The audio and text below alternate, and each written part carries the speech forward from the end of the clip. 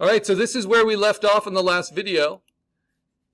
I created all these different kind of smoke and fire elements on my assets, and then I brought them over. And then I realized if all I want to do is to clear the smoke and set it to reset, I can do a lot of that with the frames I've already made. This is what I mean. So this is the newest frame I brought in. It's right here.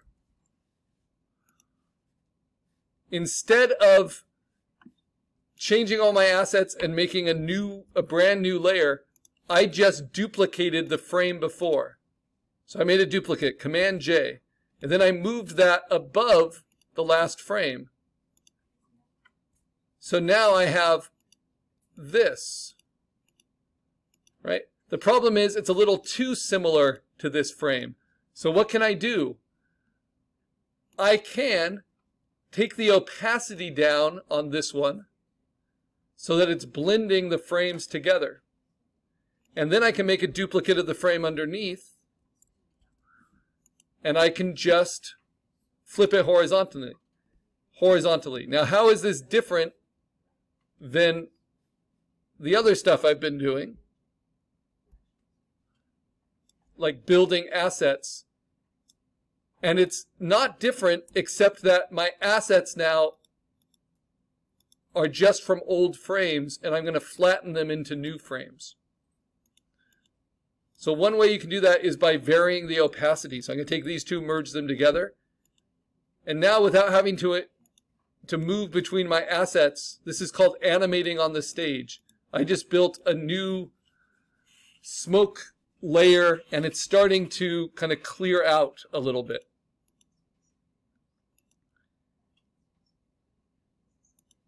Okay, now I can take that as a frame, select it all, Command A, Command C, and I can save that to the top of my assets.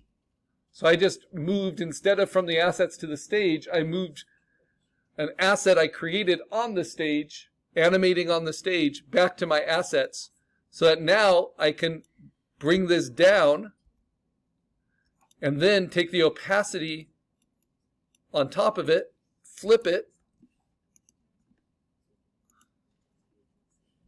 and start to clear this stuff by taking just opacities down and down and down, and the flame opacity down and down and down. And you see how that's starting to clear? In fact, I don't think I want to flip it because I want it to start looking like it's staying in the same place.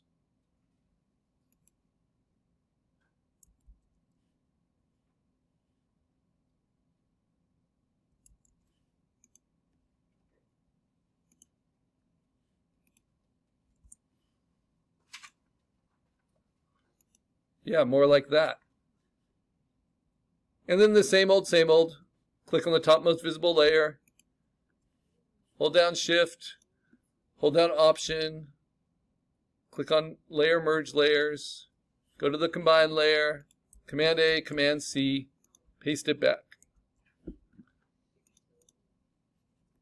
So what's cool about this is now I'm starting to see the head again. And I'm going to continue this method. So deselect, delete, just by starting to take the opacity down on each layer. It's going to start to clear. And I want to take the drop shadow down a little bit too.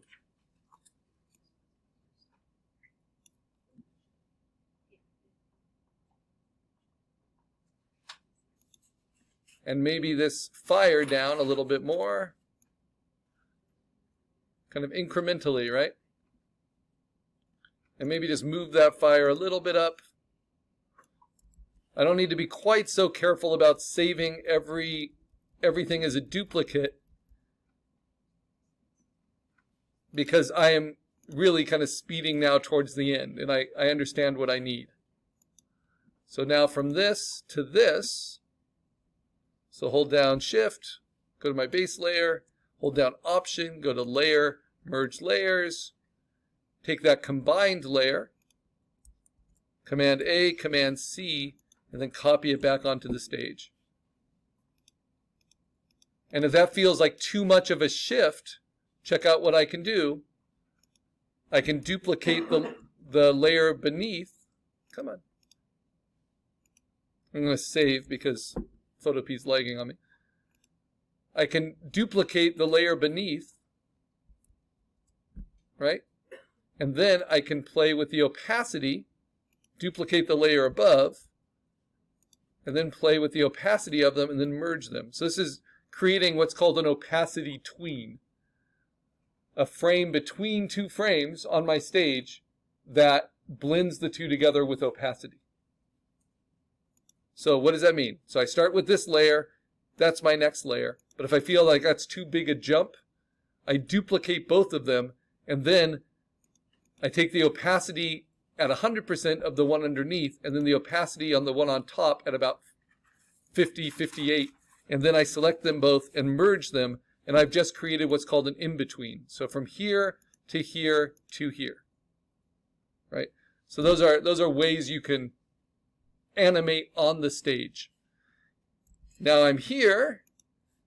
I want to keep clearing it.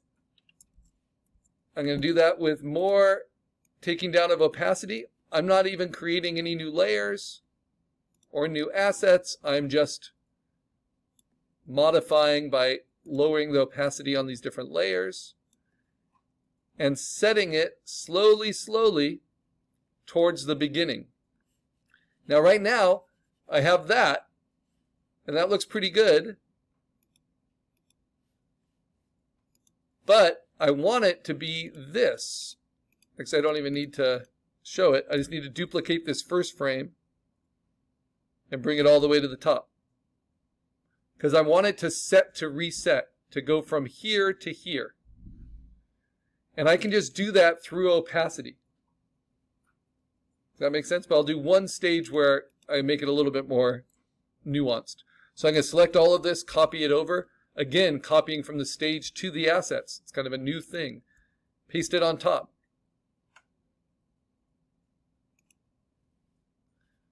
Same thing, you know, Command A, Command C, copy it. But now onto assets. Now I'm going to start blending this in.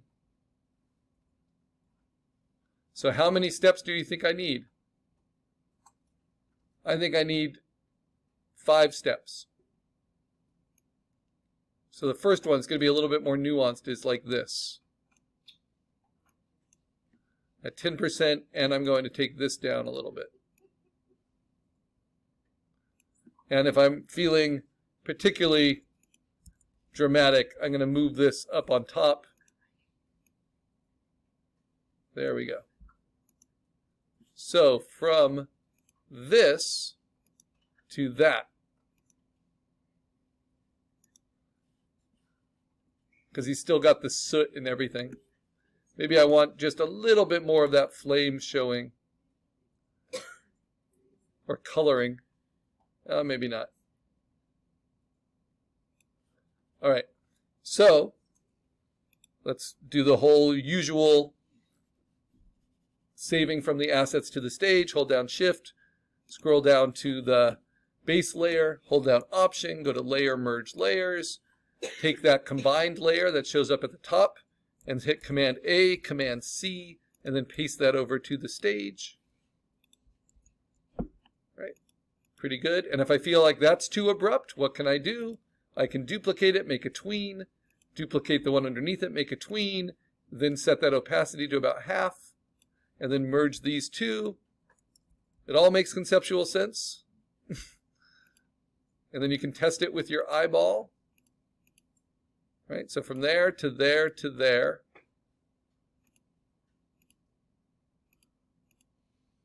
Eventually to here. And now I'm just going to save my assets after deleting this merged layer. Just save them. And I don't need my assets anymore. I'm just going to finish animating on the stage. So that kind of saves some memory, only having one file now open, just my stage. And all I need to do is get from this layer to this layer to get it to set to reset. So what's required? Make a duplicate, then take it down. Start with 30% and then merge them together. So that's my first tween. I'm going to do about 5 tweens between my last frame and my first frame. So now make a duplicate, make a duplicate. And on this one, take it down now to about 50%.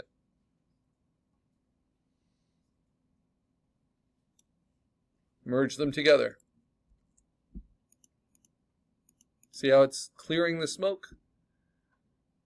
Now what do I do? Make a duplicate, make a duplicate. One on top. Take it down.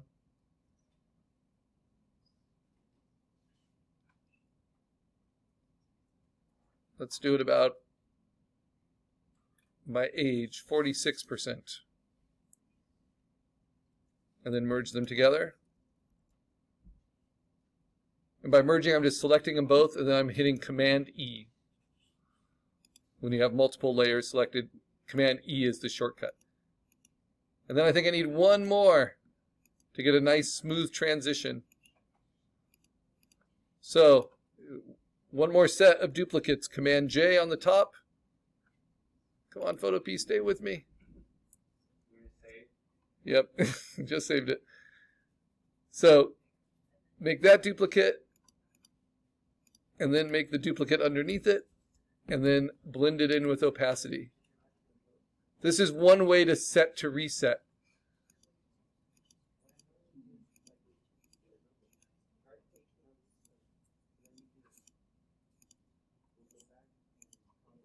All right, so now this is how the smoke clears. Boom, boom, boom, boom, boom, boom, boom, boom, boom, boom, boom. And then I'm back at my beginning. Does that make sense? All right, so that's how you can create an easy tween. Tweens are easy if it's just a matter of opacity. In Photoshop, you can actually do that all within an animation program called the timeline. But it is possible to do it as long as you understand compositing and your layers. Okay, I'm going to save my stage now. And now is a really, really boring task because I'm pretending I don't have Adobe Photoshop, right? And I'm doing this all for free. And there's 2 ways to do it. One is I can Google animate within Photopea to get to the Photopea site and learn how I can code the names of each layer. They all have to start with A. Then you set the delay in milliseconds. And it's like, it's a pain in the butt. But you can get an animation right out of Photopea. Or you can do what I show in the directions, which I recommend, which is using EasyGIF.com Maker. The problem with EasyGIF.com Maker is I cannot bring in a Photoshop file, right? What I need to bring in are multiple images that are of these file formats, and we're going to use JPEG.